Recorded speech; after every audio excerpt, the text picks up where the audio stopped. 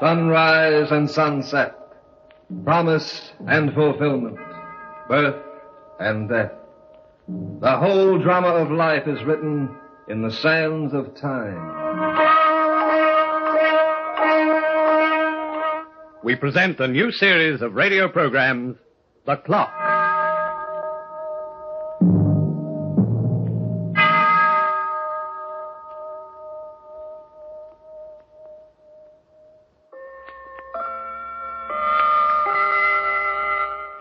Time and distance are closely related, and one is often measured by the other. For instance, the distance to the stars is not measured in miles, but in so many light years. The mileage between, let us say, New York and Cairo is not measured in miles alone in this modern age, but also in flying hours. A commuter on his way to the station looks not only at his car speedometer in an anxious way, but also at his wristwatch.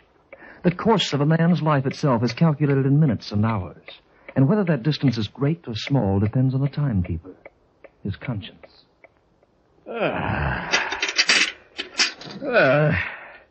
That was quite a meal. I'm glad you liked it, Fletcher.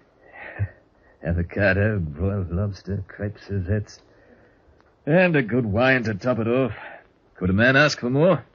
Hardly. Here, Wilson, have a cigar. Thanks. There's nothing like a good meal to make a man feel at peace with the world and to give him an urge to talk. Good conversation is the final course for a perfect dinner. Let me tell you a little story, Wilson. You've got some time, haven't you? This will be worth your while. You know, this isn't the only first-rate meal I've ever had. There was a time once when caviar and lobster were on my menu every day. Is that so? The world was my oyster, Wilson, and I was salting it to my taste. Of course, it didn't begin that way. You used to be a valet, didn't you? That's right. I worked as somebody's boot polisher for over 7 years. He was a wealthy man, a multimillionaire. Have some wine, Wilson? No, thanks. Yes, I worked like the proverbial horse for Gregory Richards, and I found that he didn't appreciate my merits. It was rather disappointing, to say the least. But I am a man of some ingenuity. I waited for my chance, and when it came, I was ready for it. The servants have all been dismissed, Mr. Richards. All right, Fletcher. Has Mrs. Richards come in? Just a moment ago, sir. I told her that you were in the library. Has she noticed anything? Not that I know of, sir. That'll be all, Fletcher. You mean, for now, Mr. Richards? I mean, you're going, too, with the rest of them. Oh, I see, sir. Sorry I have to do it this way, but we're closing the house. You've been a good valet, Fletcher. I hate to lose you.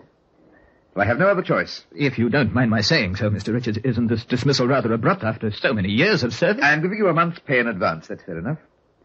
I don't quite see it that way, sir. What do you mean you don't quite see it? I have been a little more to you than just a valet. Have you? I might say I have been your, confidant. Just what are you getting at?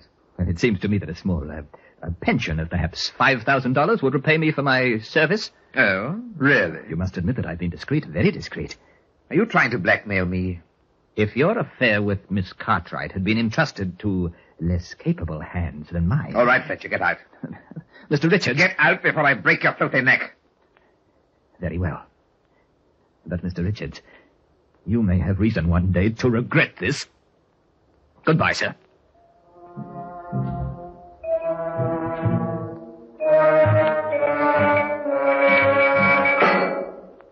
Charles! Lucy! Fletcher! Where is everybody? Gregory! Gregory! What is it, dear? What's going on in this house? Where are the servants? They're gone, Harriet. Gone? What do you mean, gone? Where's Fletcher? He's gone, too. I dismissed them all. Gregory, have you gone crazy? On the contrary, I've made up my mind to a very difficult decision. Have you? I'm sick of this house, Harriet, and everything it stands for. I've made arrangements with a broker to sell it. Without consulting me? I have no reason to consult you about anything any longer. The plain fact is that I'm leaving you, Harriet. For good. Well, so you've come up with it at last. I'm glad you knew it was coming. I'm glad you realize we can't go on this way. It makes it easier. What do you think I am, an old pair of shoes? Do you really believe you can dismiss me like the servants and get away with it? I'll provide you with money. Money? And what about my pride? You think I want to face my friends after you've thrown me over for that woman? Then you know. Yes, I know. I've known her for a long time. You think you'll get a divorce from me? Well, it'll be over my dead body. Harriet. Anne Cartwright, the darling of polite society. Anne Cartwright, the tramp. Harriet, I'll ruin her. That's what I'll do. I'll splash this thing over every tabloid in the country. And I'll ruin you, too. I'll show you up your fancy friends for what you are. You wait and see. Why? Why would you? You never loved me. I gave you everything money could buy. Why don't you give me my freedom now when it means nothing to you? Because I hate you, that's why. And I hate her. Oh, I know what her family's like. They won't allow you to get within 10 feet of her as long as you're married. You think you can make a fool of me, Gregory? Well, you'd better think twice. So this is how you want it to be. Just wait until I really get started. I'll show you how I want it to be. She won't be able to show her face again. You wouldn't dare. She'll want to run away. And find a hole to hide in. Harriet! The trap. The duck. No, you won't get away with that, Harriet. No. You went too far. I told you. Harriet. Harriet, get up. Harriet! She's dead. I've got to do something. But where? How? I've got it. Yes, the cellar. The cellar. Underneath the cement.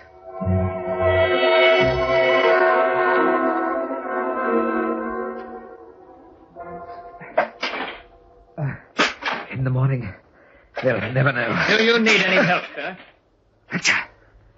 You've done a pretty good job, a very good job, Mr. Richards. May I suggest that a layer of cement over that tomorrow will hide it forever? I thought you'd gone. Oh, no, Mr. Richards, I'm still here. As you see. Fletcher! Don't lay a hand on me, Mr. Richards, not unless you want to face this kitchen knife. All right, Fletcher, you win. Call the police. The police? Go on, turn me in. Oh, Mr. Richards, as I told you once before, you underestimate my value. Why call the police? What do you mean? The police would do neither of us any good. How much do you want? Now, really, Mr. Richards. 10,000? 20? A bargain's a bargain. Name your price. You may find it rather high. But then, your life is worth something too, Mr. Richards. What is it? For heaven's sake, don't stand there grinning like an idiot. What do you want to keep quiet? Everything, Mr. Richards. Everything.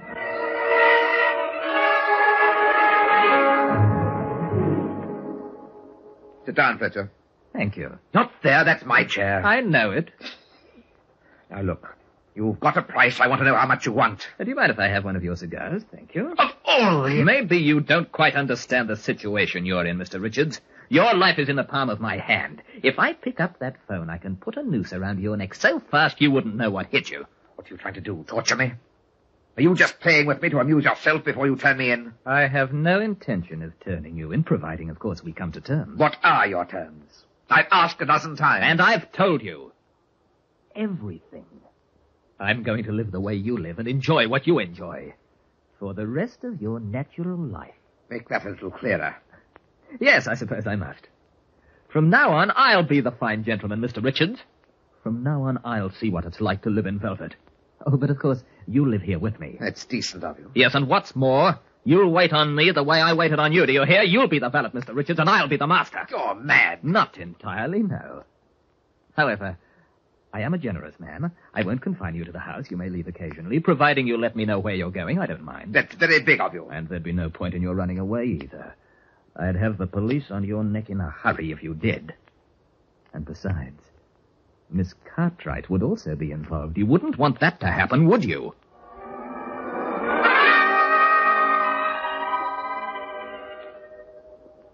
Gregory, dear, did I keep you waiting? Sit down, Anne, please. Have you ordered? No, I can't stay for lunch. I have another appointment. But it's been so long since we've seen each other.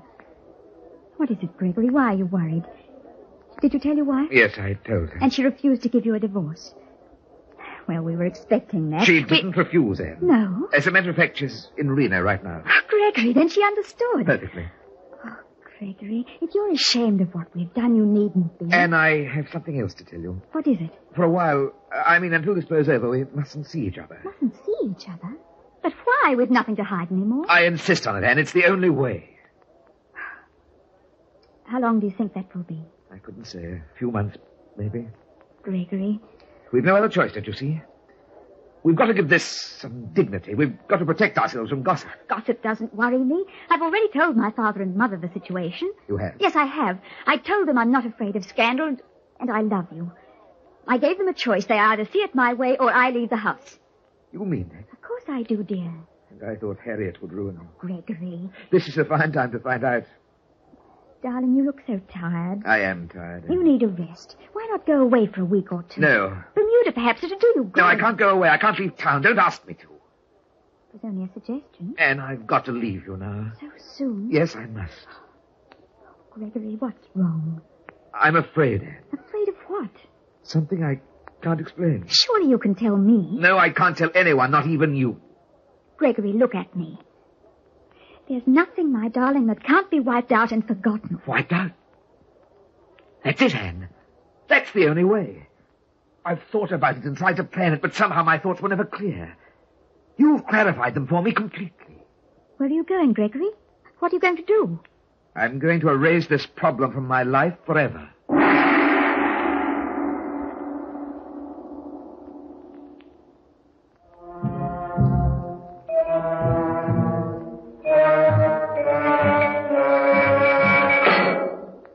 Once the cake is cut, the saying goes, it is simple to enjoy another piece. Once the timekeeper loses track of the seconds in your mind, the clock runs wild. For what does it profit a man to gain the whole world and lose his soul? And what does it profit the killer to take a human life and lose his own in return? Yes, what is it? Fletcher?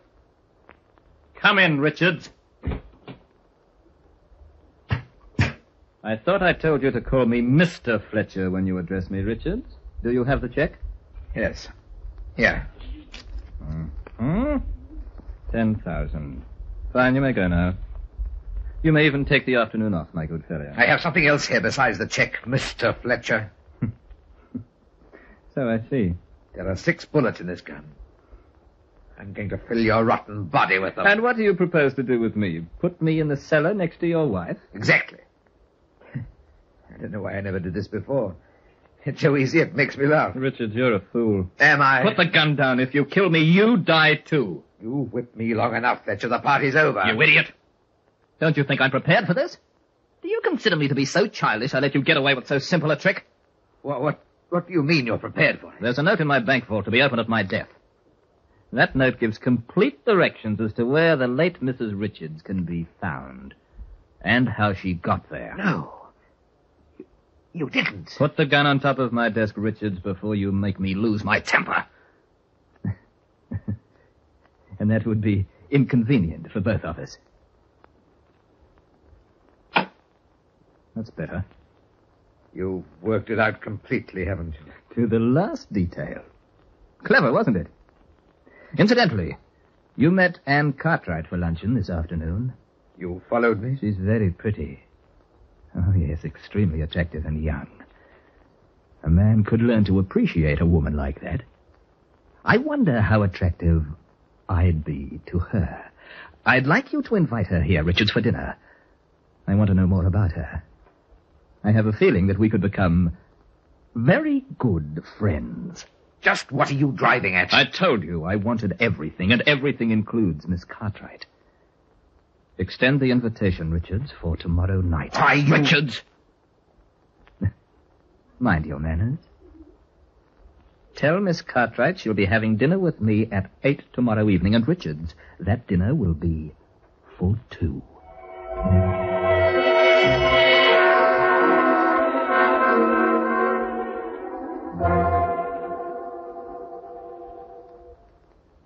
Good evening, Fletcher. Good evening. May I take your things? Thank you. Will you tell Mr. Richards I'm here? He's not in at the moment. He isn't. No, he suggested that I entertain you for a while. You? Will you have a whiskey and soda? No, thank you. You don't mind if I have one, do you? Fletcher, have you been drinking? Well, I've had 3 or 4, just enough to make my conversation interesting. Please tell Mr. Richards to call me when he arrives. Are you leaving? Yes, I am. You're very impulsive, Anne. I was looking forward to an enjoyable evening. I even prepared the dinner myself. Fletcher, do you realize that Mr. Richards will dismiss you for this? Dismiss me? Dismiss me? Oh, that's very good. Fletcher. Mr. Richards' dismissing days are over. From now on, he's taking orders, not giving them.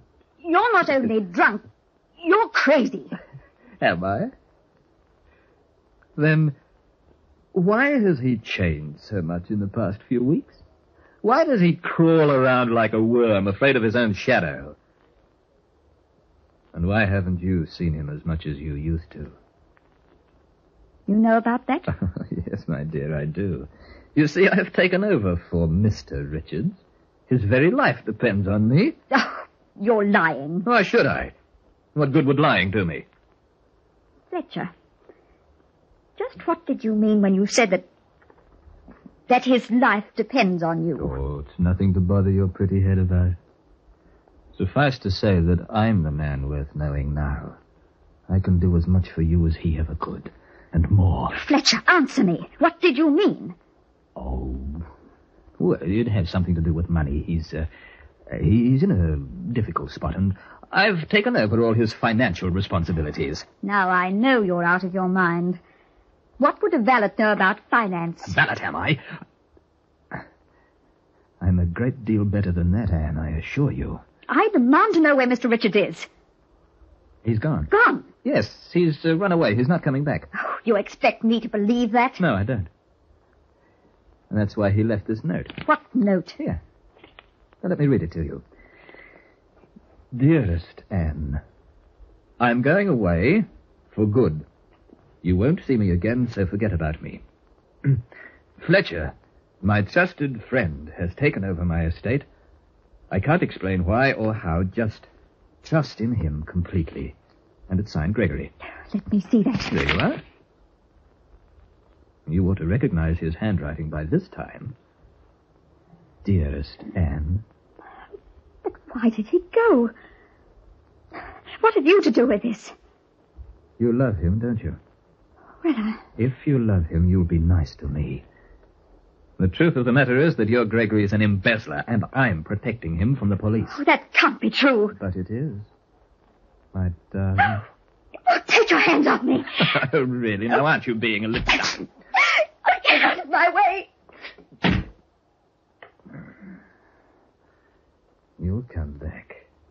And when you do, you'll make up for that slap. Dearest Anne.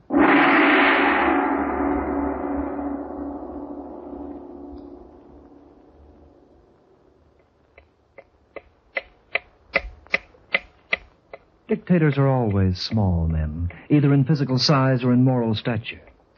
The one thing they cannot fight is time. It cuts them all down to the same size sooner or later. Listen as the clock moves on. Who's there? What? Oh, it's you, Richards. Yes, it's I. I told you to get out of town and stay out. Where's Anne? She's gone. But she'll be back. Now get out of here before I lose my patience. I've given you back your life and freedom, haven't I? Get out of my sight and stay out! Yes. You've given me my life and taken everything else. And what you've taken, Fletcher, is more valuable to me than what you've returned. Do you want me to call the police and turn you in? You needn't bother. I'll do it myself. What? I don't care what happens to me anymore, Fletcher. My life's finished. But at least I'll have the satisfaction of seeing you punished along with me. Punished? For what? I haven't done anything. You've been an accessory to the crime. You've helped me keep my secret. That's enough to get you 20 years. You're bluffing. You wouldn't dare to turn yourself in. The bluff's over, Fletcher. For both of us. Put it down. This gun of yours still holds 6 bullets, Richards. Drop that phone. You're through, Fletcher.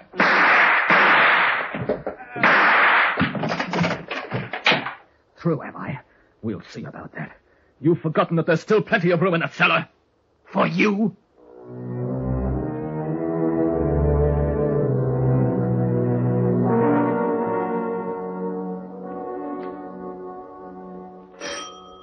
Just a moment.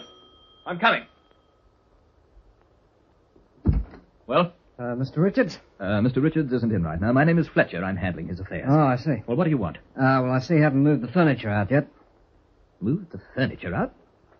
What are you talking about? Well, according to the contract, Mr. Richards is due to vacate by the 10th. That's today. Vacate?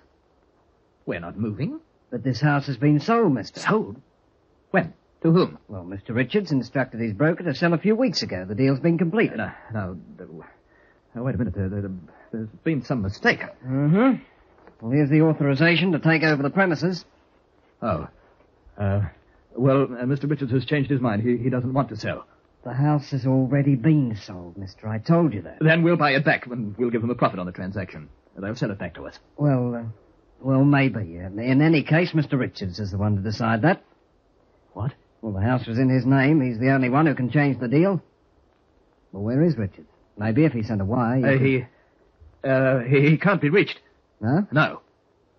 Then we'll have to go ahead, mister. Now, wait a minute. This is ridiculous. Look, mister, I didn't make the deal about the house. It was made with the Sanley Realty Corporation. But don't you work for them? No, and if you don't mind a little tip, you haven't got a chance in the world of buying back this place. Why do you say that? Well, the Realty Corporation's going to erect a $50 million office building, and this site is part of the layout. So don't waste your time by trying to make any deals with them. Well, if you don't work for them, who do you work for? I'm an agent for the Franklin House Wrecking Company. We've got a contract to tear this place down and make room for the office building. You're going to tear it down? So you better get somebody to move your stuff out, mister. My contract calls for us to begin work today. That's right now.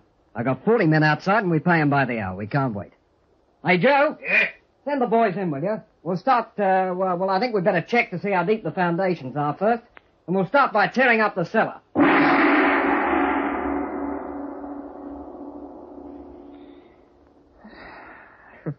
Well, Wilson, what do you think? Funny how it turned out for you. Oh, now, wait a minute. Don't get me wrong. It wasn't my fault. No. Oh, it was Richards who made the mistake, the fool.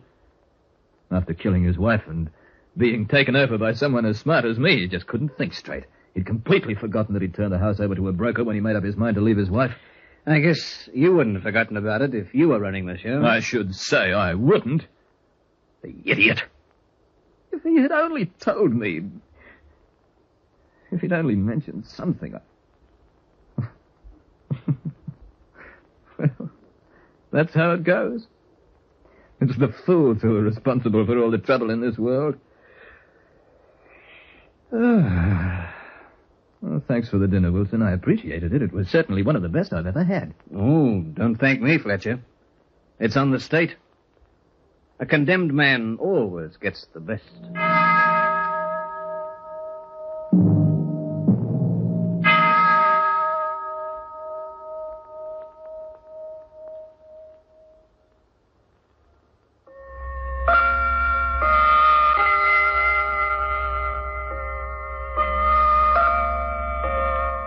Yes, time and distance are closely related, and one is often measured by the other. Scientists now measure the distance to the moon in rocket hours, and one day the men of the future may enable you to calculate the mileage around the world aboard your airliner in so many minutes. But one thing will always remain constant. The distance between the prison cell and the death house will always be measured by my ticking as I look down from the wall.